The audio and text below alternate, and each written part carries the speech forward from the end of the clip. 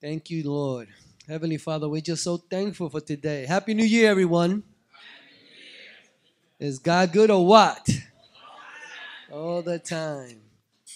I shared a little testimony earlier today, and I didn't give you the full spectrum of it because normally I spend New Year's Eve with family in the house, and we celebrate it this way.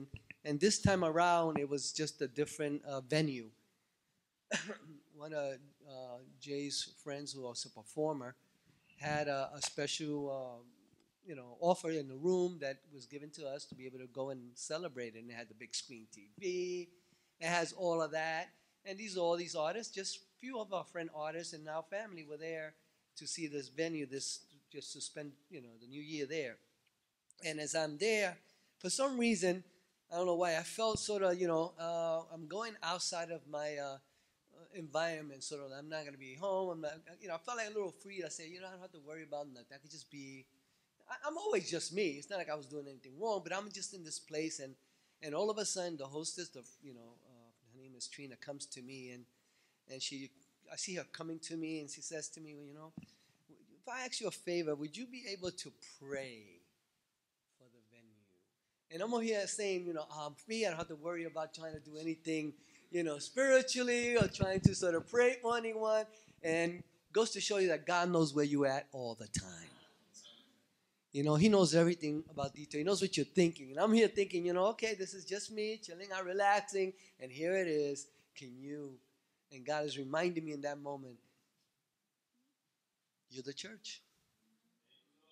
Wherever you go. And on top of that, then all of a sudden I had another guy come to me, and we start talking for who knows how long. So we're always in God's service, But that's always good. And it's always a blessing. So let's just pray and thank God for that. Lord, we thank you for always being around, always watching over us, even when we don't think you are around, Lord. We thank you for your blessing. We thank you for guiding us and leading us and teaching us, Lord, who you really are and what you have planned for us in this life.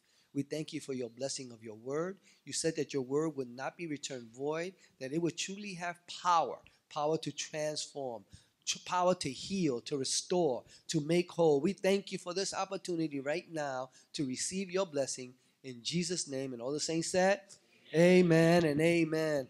Well, we're going to start. I'm going to be talking to you about Jesus, a man on a mission. Now, when I was growing up, we heard Jesus only when people were about to curse. They would use Jesus in a derogatory sense, And you know what I mean? Everybody knows what I mean by that? I don't want to have to repeat it because, it would just be, But they would just use it in a wrong way, and it would be negative.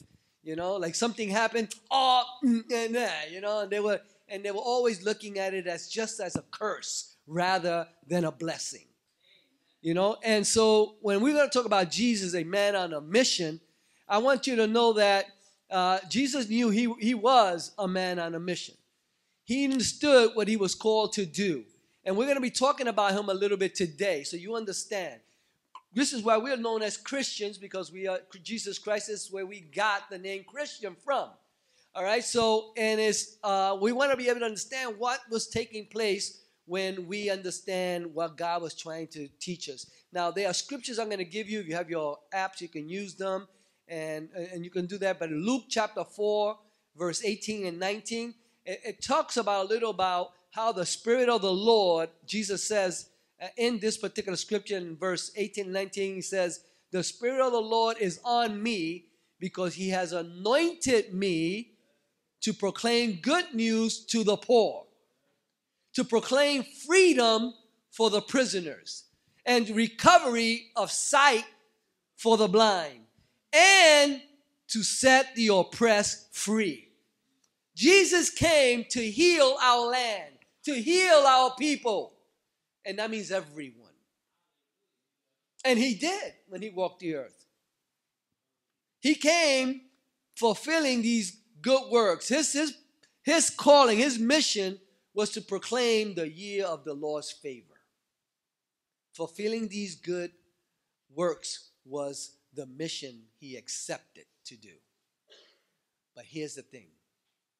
He didn't intend to do these things alone. What do I mean by that? He came to heal everyone, set the captive free, to do all these miraculous things on the world, which he's doing even today, but he didn't mean it for him to do it alone. Read Matthew 18, chapter 4, verse 18 and 20. It tells you, as Jesus was walking aside, he started to pick up people who he was going to use to when he left behind to finish the work he started. And folks, if you don't know this, he's chosen you. Once you turn to someone, he says, that means you. Jesus' mission was always meant to include his followers. Now, if you read in Leviticus 26, it says, I am the Lord, the holy God. You have been chosen to be my people, and so you must be holy too. And I don't want to get into that particular concept, but he's saying that you are his people. He chose you. Turn to someone. He said, he chose you. Make sure they know they hear that God chose them. They may not think that, they have a plan. No one really chooses God. Turn to someone and says, God, no one really chooses God. He chooses you. All right? So let's just get that straight. Some people think that it all comes down to me. No. If you're serving God and you find out it's because he chose you. Believe me, he knows you by name. He knows every detail of your life. You did not choose me. It says if you look at the book of John, chapter 15, verse 16. It says, you did not choose me. I chose you and sent you out to produce fruit, the kind of fruit that will last. Now, he's talking about fruit. Now, there are a lot of things about fruit that you're going to learn because in John 15:1, in the Old Testament as well, it talks about a lot of grapes symbolizes Israel's fruitfulness in doing God's good work on earth. And there are a lot of scriptures I can give you. But also in that scripture it says, that in the process, the branches are those who claim to be followers. And he refers to this concept of branches of a tree to be followers of God. And then he uses the analogy that some branches have to be pruned so they can grow. But then some have to be cut off and thrown into the fire. He says those that don't produce good fruit are worthless. But God's plan is for us all to be fruitful. Now, when I was reading John 15, verse 16, Jesus made the first choice to love, to die for us, to invite us to live with him forever and make the next, again, to be able to make the next choice, to see what God can do when you turn your life over to him. When you say, Lord, show me what you mean by how am I supposed to do and follow in your footsteps. Now, we probably think, well, I'm not good enough. I'm not qualified enough. I can't do none of these things. And it has nothing to do with that. Because once you have been chosen, the Holy Spirit gives you the power to accomplish everything. John 14:25 tells you, the Holy Spirit, whom the Father will send in my name, this is Jesus talking, will teach you all things, will remind you of everything I have said to you. Peace I leave, not in the way the world gives it. He says, I'm going to give you a peace that even the world can't comprehend. You see, and so often we look at peace as opposites of conflict, and that's a world's view. But God's giving you a peace that totally surpasses your understanding of peace. And sometimes God wants to show you certain things. And today, when we look at Jesus as the man on a mission, I want you to know that everything God wants to do on this earth, heal, deliver, set the people free, he is meant to be done in partnership with his followers. That means you and I. Turn to someone. That means you again. Before we are ready to fulfill his mission, we have to become unified. You see, but the problem with unification and unity, that is a little complicated. And we have to understand this, because if we don't understand this complication, we take it to a whole different level, and it causes problems. I've been in a team all my life playing sports, even as a kid. I was a baseball player. I was really, really good at it. I was naturally inclined to do it. And I can tell you, I couldn't even hold the amount of trophies I had as a kid. But anyway, I would win. Our team would go to the championship almost every year, but we would lose. What do you think happened with all the people on the team? They start to blame whose fault it was for not doing that. I mean, of course, I came out of it with the MVP and all these kind of different trophies that you win for being exceptional in these areas, but that wasn't enough for me. I wanted the championship with the team. And as I grew up, I was in the football team. I had scholarship for college, the same concept. But I would make it, and when I played football, I would go to the championship. We went to the championship 5 years in a row and lost 5 years in a row. I was like, what? Again, you could be exceptional as an individual, but if the team doesn't win, it means nothing. I can tell you that. I never held on to any of the trophies because they didn't mean nothing if you don't have a team effort. But so in a lot of ways, I used to love developing people to exceed. So I started to help kids develop, work as a team. And some of the young adults that are not here I used to pick the youngest, the most unqualified kid to play. They just didn't have it all together, and I would train them for like 6 to 8 weeks. And I'm talking about young kids, boys and girls. And then I would give them one task. I'm going to equip you to play. Some of them didn't even know how to catch a football. Some didn't even know how to do nothing. And I would help them to say, keep in mind that you're going to play against one team that is far bigger, far better, and that was their goal. We're going to prepare to play that one team that is far bigger than you, far better than you, and you're going to win. So I would train them to all the basic, and it was a matter of helping them understand what unity was about. And all the way through, I can just tell you about the last year.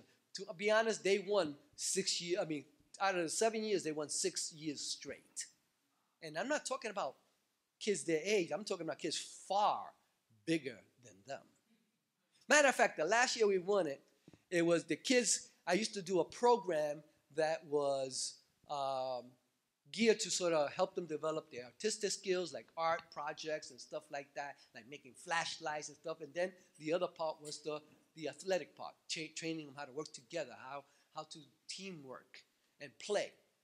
And that one last year, I had them, it was pouring, and we were supposed to, after we finished our program, go out and play these kids on that.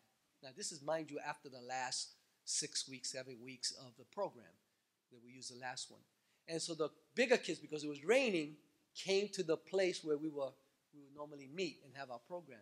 And they started to mock the little kids, intimidating them. You know, and as we were walking towards the park, the older kids would pick on them, slap them in the back of the head, pull their hats, make fun of them. And the kids would come to me, I don't think I want to play. And I would tell them, focus on what we learned and work together. Can you do that? Yeah. And that's all, keep it in my fact. Let me tell you, when they got to the park and they were playing these little kids, you had the bigger kids fighting each other because they didn't know how to stop these little kids. It was embarrassing to watch those big kids. Man, they were embarrassed. They started to fight among each other. And it wasn't just they beat them by a little, they destroyed them. The power of unity. God has created us to work together. In John chapter 15, verse 2 and 3, Jesus makes a distinction between this pruning and separating. Sometimes if you don't get people who are not in the right track or on board, it can cause a lot of problems for everyone else. I always look at the analogy of a ship. And when I look at the church, some people will look at a boat like a cruise ship, and people like being in a cruise ship because they can just lay back and chill out. But our ship is a battleship, folks. We are always at war. We are always but everyone plays a different part in this battleship. You see, some man the deck. Some are out to help those that are underwater. There are those that sort of pray and down under the engine, and they're the one the prayer warriors. They're the one doing that. There are also those that man the cannons. There are different parts of who we are in Christ that our role is to play, but we are still unified. But you always find that in a ship you will have someone who have their own opinion. Maybe we should do this. No, I think it's better to do this. No, man, I don't like that. One time it was about uniform, right? You find someone says, well, I don't think we should wear uniform. Another says, no, I think we should wear uniform. No, maybe we should use this. Maybe we should do that. It starts with little tedious, dumb things like that. It doesn't take much to cause problems in the body of Christ especially. Fruit, according to the Bible in John 15:5, is not limited to soul winning, folks. In that chapter, it talks about prayer, joy, love, and they are mentioned many times throughout the scriptures. And I'm going to tell you about a prayer in a few minutes about that, because I want to show you a conversation that Jesus has with his disciples as he is out. He has been out for 3 years with these disciples. They've been doing healing. They've been doing miraculous things. How many of you really experienced a miracle? Have you ever seen a miracle? Anybody? I mean, serious miracles? Powerful to see it. You see? There's nothing like it. Now, I want you to keep in mind, for 3 years, Jesus created a community with these followers. They followed him. They seen him work. They seen him heal the blind. They even seen him raise the dead. They seen all these things. It's even in the book of Revelation when it comes, and even the devil's going to do that. And if you don't know the difference between Jesus and the devil, you're in trouble. You see? Because the devil's out to copy what God is doing, so that if you don't have that relationship with him, you're going to go right back to what's exciting. But here it is. Jesus started with 12. A movement initiated by God, but completed by his followers. That's what this is. A mission. God started it, and we are to finish it. And we need to be prepared for when he comes back, because we have to give him an account. He tells us not to worry. Philippians 4, chapter 6 and 7, he says, don't be anxious about anything. He said, don't worry about nothing. He tells us, listen, if you trust that he is who say he is, then you have nothing to worry about. And believe me, we're going to be tested. If you're saying, I believe in him, I believe God is this, and then when it comes down to it and you get challenged, and then you're going to be tested, and then there's going to be problems, because if you don't really believe in what you're saying, then you're going to be in trouble. Now, he designed followers who were inspired by him, who, united their gifts, their skills together. They went out and they broke bread together. The idea was great, but the implementation proved to be complicated. So he gave them everything they needed to do. He taught them by example. He didn't just tell them what to do. He was the example. So they were seeing him do it. And yet still, they had trouble. Not because God's idea was wrong. It was because it was a great idea. The problem is that the followers, the troops, the disciples get confused along the way. And a lot of times we get confused. Right? You think you have it all together, and things come up and it doesn't work out the way you have it planned, and it happens. So today we're going to focus on understanding that Jesus was a man on a mission. But his mission wasn't finished until you finished it. It was for us to finish. And we look at the battleship analogy, and we see that everybody has a part to play in their gifts that God has given you, you're supposed to use. Now, there is a concern, however, regarding this harmony of the crew. And so often this harmony, when we first board and assumed the crew was made up of others like that. We like the idea that we have people on the team, on our crew, have an understanding that God says, okay, we are on the same team. Everybody wants to play their own part usually, but usually God wants to pick the part that's meant for you. I want you to know something. God chose you for a reason. There are things you are supposed to do that no one else can, to be honest. Now, if you don't understand that about yourself, God says he chose you for a reason. If you're hearing the message, he says you are unique in the way he chose you. There are things that you're going to be able to do or are meant to do that no one else can. Imagine that. Just picture that in your head. Now, sometimes we struggle with insecurities and stuff like that we don't think we are capable of accomplishing anything like that. But listen, when God chose you to do something, nothing can stop him from completing that task in you. And I mean nothing. He would even use a trial to cause you to step up to the plate. That's right. If you know the story of Jonah, he was gifted to go speak God's word in one place, and he didn't want to do it for whatever reason, angry, insecure, for whatever reason, try to go the other way, and end up being in a boat, in a storm, thrown in the water, swallowed by a fish, and then bloop, back to where he needed to be. God will find a place for you regardless. And if it would take a trial, a circumstance, a problem in your life to get you there, he's going to get you there. He'll use whatever it takes. You can run. You heard that phrase, right? You can run, but you can't. Sometimes the battles are fierce. But the boat that God has you in is safe. You're safe in God's hands, folks. You're safe in God's ship.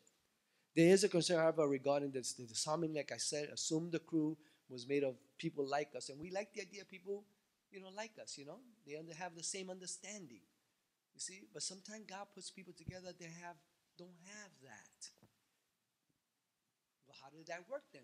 Well, stick to the plan or what you are gifted to do. Do your part. Don't look at anybody else's part. Do what you're responsible for. And so often when we want to do someone else's part, we cause a problem. You see?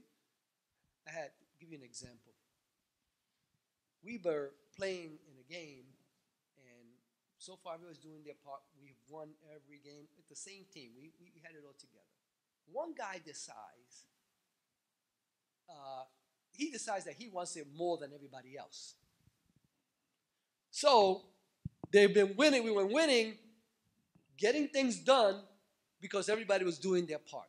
This individual, towards the end, decides, I don't see that guy doing what he's supposed to do, and he goes and tries to do that guy's part, what happens then? Now, if we let God allow us to sort of see things through his eyes and his leading, you'll get it done. You don't need to panic. You don't need to worry. You don't need to try to take matters into your own hands. All you need to do is trust. How many can do that? How many you can trust? Now, there are other regiments deeply devoted to prayer. There are people who just know how to do that. Some of us have a hard time with prayer, but doesn't mean you can't do it, folks. But Jesus was an example of what prayer was like and how effective it was. Some things that we have to learn and we can actually still do, even though you don't feel that you're qualified to do it. The thing that we have to remember is the consequences is rocking the boat. There's trouble on deck. Fights have broken out. And usually when this starts to happen, when we won went to the championship 4 times, on the 5th time, we defeated ourselves because everybody was fighting already before we even got on the field. What were they fighting about? Give me an idea what they think they were fighting about. You went to the championship 4 years in a row, and here you are at the championship for the 5th time. What do you think they were fighting about? Any idea?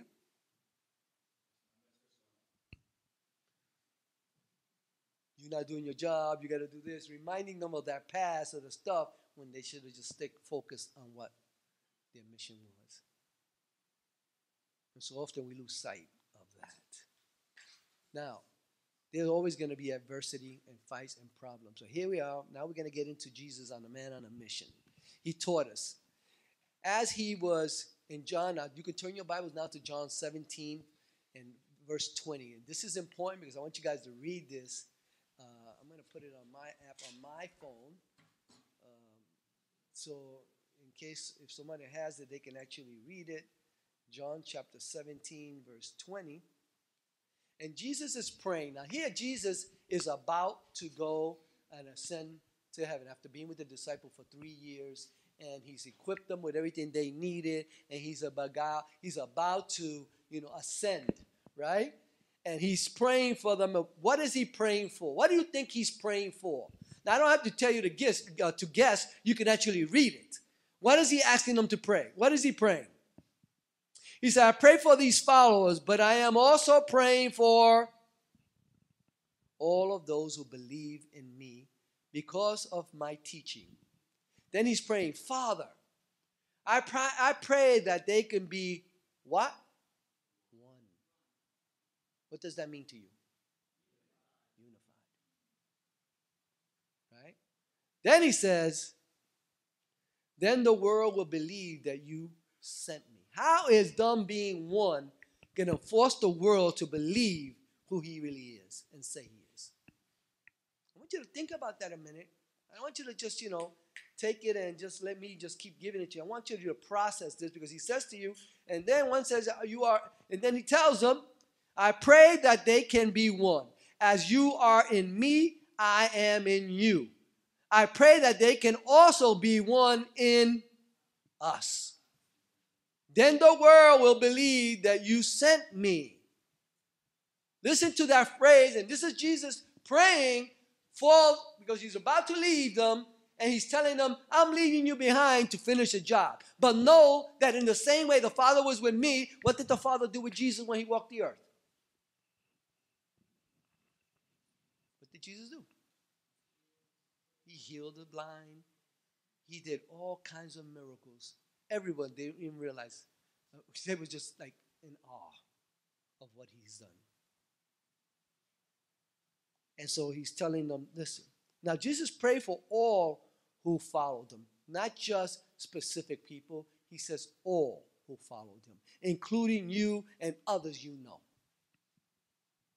So it's not just limited to just certain people. He wants everyone to get this. He prayed for unity, which is in verse 11. If you read it there, he says, I will remain in the world no longer, he tells them. But they are still in the world, and I am coming to you. Now, Jesus is talking to the Father. He said, Lord, Father, I am about to go to you, but I'm leaving them. So as I leave, as the same way you're with me, I want you to be with them. So he's here with you, giving you the same power and authority he gave Jesus when he walked the earth. He's giving it to you and I. What becomes the problem with that now? If we don't know the Father, we don't know the Son, how are we going to know the Father? What is it going to take? So he's praying. How precious are these words? Jesus, knowing the end is near, prays one final time for his followers. And again, striking, isn't it that he prayed for? He could have prayed for a lot of things. Tell me, what kind of things he could have prayed for? Fire from heaven, okay, that's good. What else can he have prayed for the disciple? If you're going to pray for someone here, what would you pray for? Good health. That's it? That's all I'm going to get from you guys? Well, favor, protection. Anything else? Family, yes. What else can you pray for? Faith, right? Unity, automatic power. Give me the power to heal the sick, the blind. You can probably pray for anything. But Jesus prayed for one thing. He could have prayed, give them insight, give them wisdom, let them be really smart. He could have prayed, let them be really gifted in a certain way where the world can see the creativity. Let them be able to sing like the angels, He could have prayed anything at this point, but he prayed for unity. See? God gave you an opportunity, the rubbing of the lamp and the genie comes out and you have 3 wishes, right? The first thing people want to wish for is what? More wishes. Like 3 is not enough. Right? Or then we go into the materialistic stuff. Like that's going to save you. I had a conversation that same night in the New Year's Eve with this young man. And, he's excited about the job he's doing. He likes it. He seems like it's him. And I'm talking to him. He's really into it. He says, I can see it's something he's meant to do, But then he starts to say, but I don't think it's enough. I think I want some more. And I'm telling him, listen, you can have the best job in the world, but it's still not going to satisfy you if you don't have that peace. You don't have Jesus in you, folks. You can succeed. No matter how high you succeed, you'll still be empty. I just see it. I've seen it with rich guys. Still trying to fulfill that because they don't. Now, Jesus was at the end and he's praying for them. He could pray for safety or happiness. And a lot of people like happiness. But he prayed for unity. He prayed that they would love each other. As he prayed for them, he also prayed for those who will believe because of their teaching. Think about what he asked them to do. He says, I'm also going to pray for those that will believe when you talk to them. See, I'm going to pray for those. So you're talking to someone about the Lord, as you're praying for them, God's blessing is going to fall on them because of that teaching. A gift. But if you don't talk to nobody, who's going to hear and receive that blessing? Nobody. See? That was me when I first got saved, and I was in my last year of that championship game, heading toward that last championship game, and because I had recently been saved, I was, I wasn't the type to talk to anybody anyway, so I just kept it to myself. But God didn't have it. He started to cause a problem with the team, you see, and so, because I was really I was almost like checked out already, It seems like I was just, I found the Lord. I was different, hanging out with him. I wasn't cursing anymore. I wasn't doing the things I did before with these guys. And so I was just at this place ready to, and they started to notice that I was different, right? So I wasn't going to say anything. I said, when the year's over, it's over, I'm just gone. That was it. But God didn't have it that way. He started having guys question me. One guy specifically, because they were complaining to him because we were the closest together. We known each other from when we were kids. And so he would come, yo, Ben, what's up, man? Everybody's saying you're different. Put me in a position to actually speak, teach what I've learned. And he kept irking me about, what's up? What's the difference? What's going on? And I told him, I'll tell you, let's just I'll go to lunch after that and go get some pizza and I'll tell you. Because he kept. I was the type of person, I wouldn't tell nobody nothing. I just keep it to myself. And he just kept, and because everybody else was complaining. They were looking for a goat, someone to blame why we're not winning a championship game. But I went to the pizza shop, led him to the Lord. He took me home, and I led his wife to the Lord. That's how it worked. And I didn't even know how to do that. God's gift.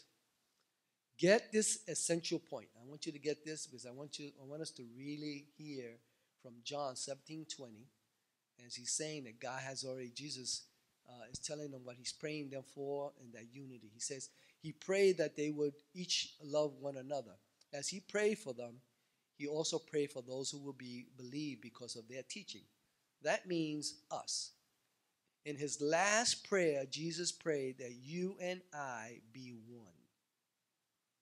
Now, as you get this essential point of our unity, unity has a great purpose, folks.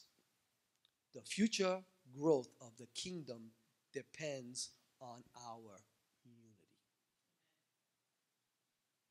We have to hold each other. Well, before I tell you that, what is unity? Not rhetorical. What's unity?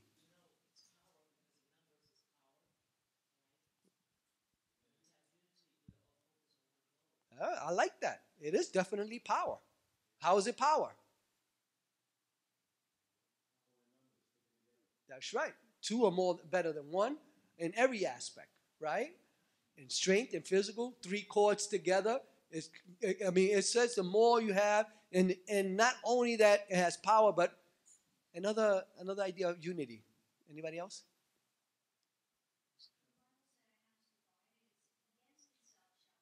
That's right.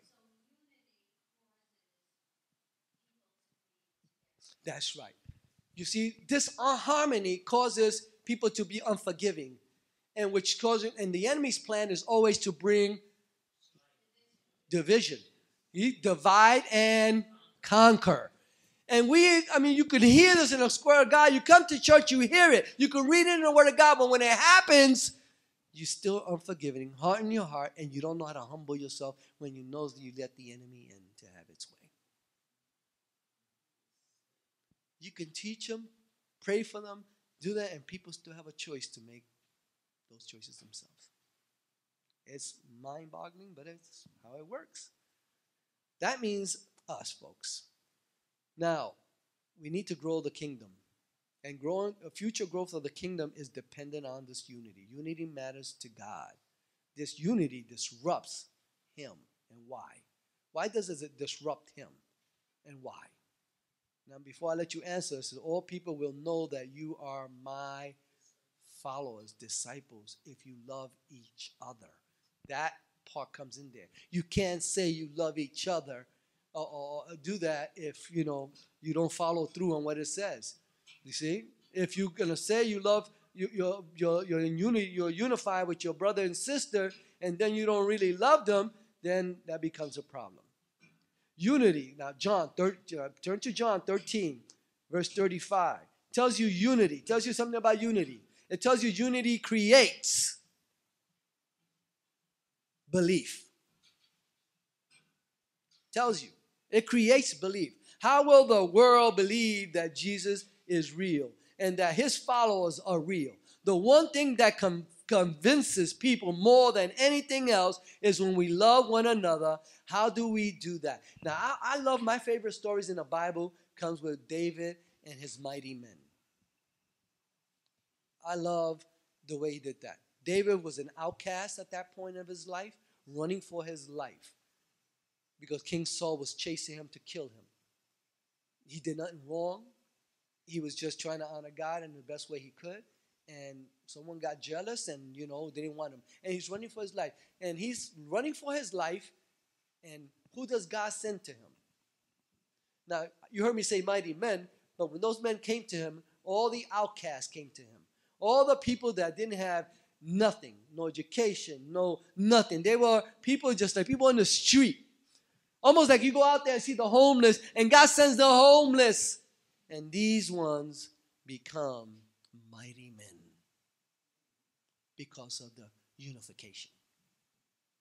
And these 300 and sometimes 700 men, they could have taken over any territory. As a matter of fact, the enemy hires them to fight their battles.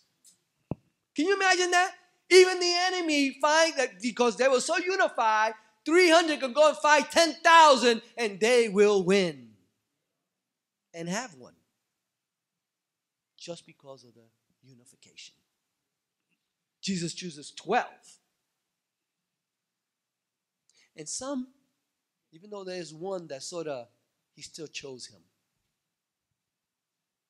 I want you to keep that in mind because that's another story that we're going to get into. Because so often we have this idea in our own minds how we see things. And God says, I need you to see it through me, through my eyes, spiritual eyes. We need spiritual eyes to see what God is telling you. Don't listen to the way the world looks at it, because if you do, you can distort what God is trying to do. How do we make every effort to keep the unity? Think about that a minute. How do we make every effort? You could only be responsible for you. Some people may not cooperate. Does that mean we compromise our convictions? No. Does that mean we can abandon the truth we cherish? No. But does it mean we look long and hard at the attitude we carry? It all comes down to here. How committed are you to the body? You see? Now, I've learned this lesson many years. We've seen ministers who are amazing ministers, and and they sort of lose their way because it can get tiring sometimes because they don't see someone doing what they're supposed to do, and it forces them to try to take matters into their own hand to fill that void. And sometimes we see people not doing what they're supposed to do or come and they volunteer, but they don't show up because they're just volunteers, and then all of a sudden it leaves the void. And usually a lot of times we try to make up for what they can't do.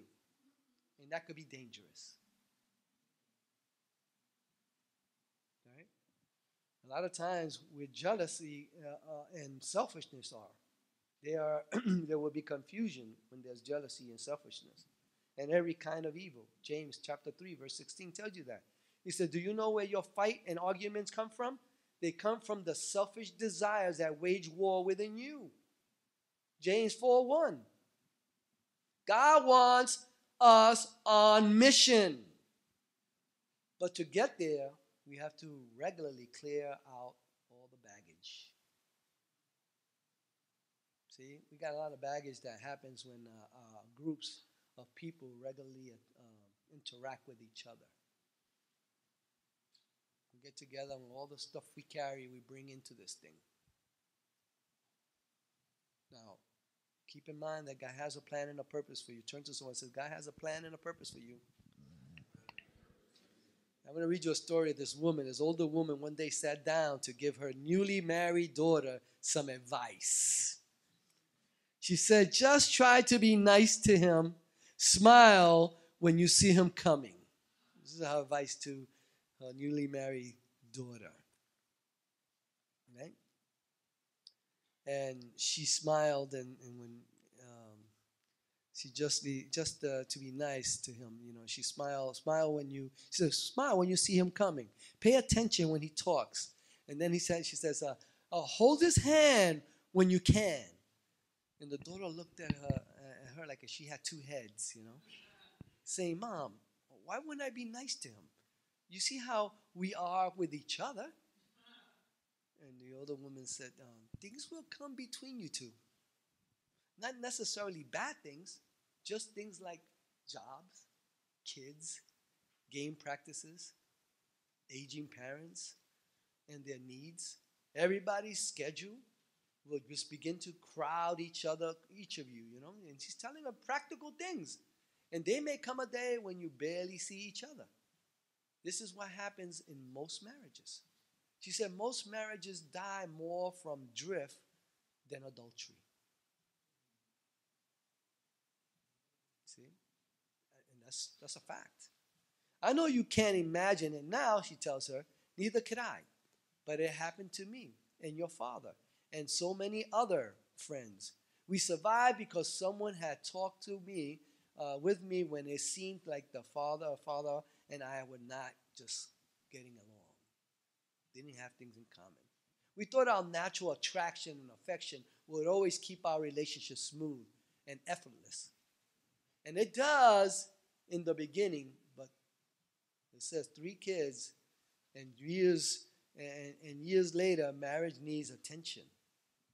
If they're going to thrive, you have to be intentional about connecting, appreciating, and listening to each other. Effort, same thing we're going to need in our walk with God.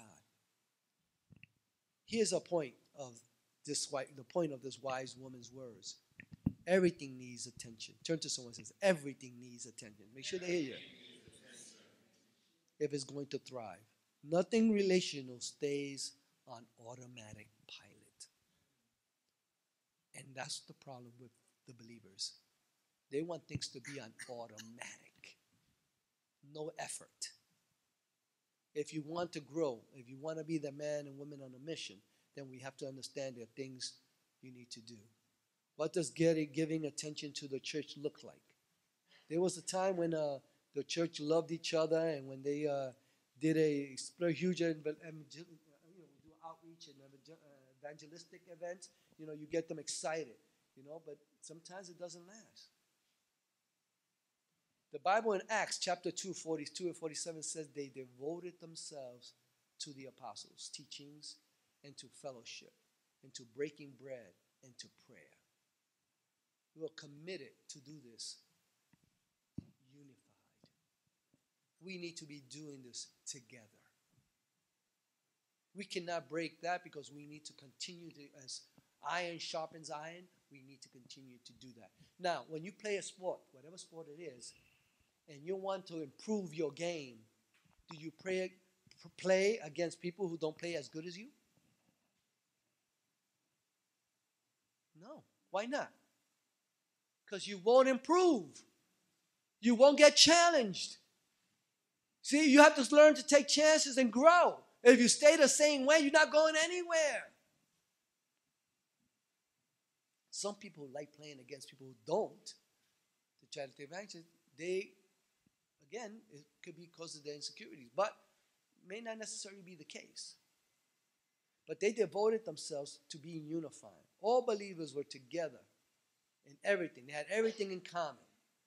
How does the church continue to grow in a loving one another?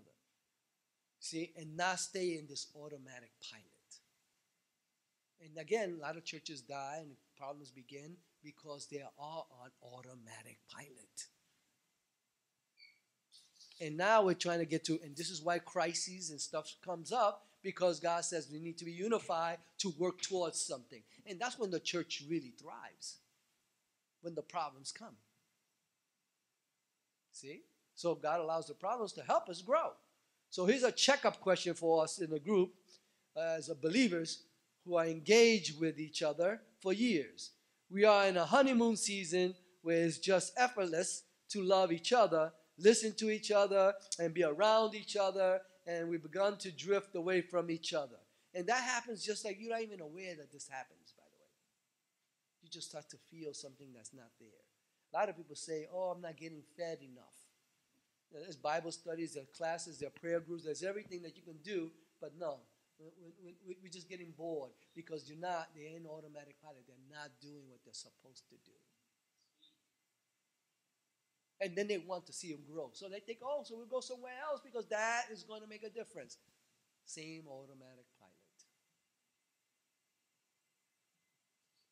Jesus would regularly take his disciples away from the daily to-do list of their and just get along with each other. Now, they would fight with each other. There were fights among the disciples. There were arguments that took place there. That's just the way it is with human nature. And, sometimes he had to sort of reprimand them. Mother Teresa said, we can't all do great things, but we can do small things with great love. Let's focus on what small things can do to love your community more, folks. Remember Acts 2, community and what it means. But if you are going through adversity, I'm going to give you 4 points of adversity right now as we close. It says that growth happens when we respond to adversity in 4 ways. What I just said, at times adversity is necessary for us to grow. Adversity helps us to rise to the challenge. Uncovering abilities hidden within us. Without the pain, these abilities would not have stayed hidden. We had in our class, teaching a class, it says, pain is an antidote to what? Denial. See? Pain exposes the junk that's you're not dealing with. 2, adversity deepens our relationships. Now, I'll give you an explanation next time on that, but I'm going to give you the 3. Adversity changes our view about what really matters. And 4, adversity points us to a hope beyond ourselves. Repeat them again. Adversity helps us rise to the challenge, uncovering abilities hidden within us. Without the pain, these abilities would have stayed hidden. So it has a purpose, don't you think? So if you're going through stuff right now in life, knowing that it is because it's exposing stuff that you need to deal with, doesn't necessarily mean it's bad. 2, adversity deepens our relationships. So it's about learning and growing and understanding the grief behind stuff sometimes. 3, adversity changes. Turn to someone and says, changes our view about what really matters. If we face an adversity and we want to go back to where we were before, then you don't grow. And a lot of times we want to go back to what we had when you're not meant to. You're meant to grow. And we just still want to go back to what we're comfortable with. Think about when Jesus walked the disciples. He didn't want them to be the same. When Jesus was about to ascend, and he ascended, or before, when he died, before his ascension, what the first disciples went right back to what? They went back to fishing, what they were used to doing when he called them. The tendency is that we go right back to what we're comfortable with. When we're not meant to go back. If you're going through an adversity, it's because you're meant to be transformed, to grow, to change. And 4, adversity points us to a hope beyond ourselves. Let's focus on being unified. Let's bow our heads right now.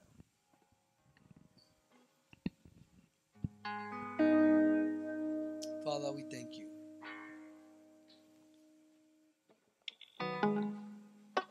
So often, Lord, we want to do your will. We want to see your hand at work. We want to do what you call us to do. We want to be faithful, Lord. And sometimes it's so difficult, Lord. Sometimes we don't know how to get started. So we're going to ask today, Lord, as we pray, that you help us to fulfill our mission. The mission you left behind for us to finish. You said that we are meant to be the light of the world. We know that darkness cannot even comprehend light. And if we are meant to be a light, Lord, we're meant to shine as you did. We need to know you. So, Father, help us to see things through your eyes and not our own. Give us the courage and strength, Lord, to find our purpose, that thing that we're meant to do that no one else can. We're going to ask you today to search our hearts. We're going to come before you today asking you to prepare us, Lord. Help us to see things differently. Help us to move forward. I pray for your blessing upon each one that's here and hearing this message. I ask you to give us new insight. I ask you to open their eyes to see the truth. That truth that will set them free. Let them make a difference in the world around them today. Let them focus on being united in this body of believers to be the body of Christ. You said that we are a people, a holy people, a people belonging to you, a holy nation. Father, let us experience that power of your word and unity. We thank you for this victory today. In Jesus' name.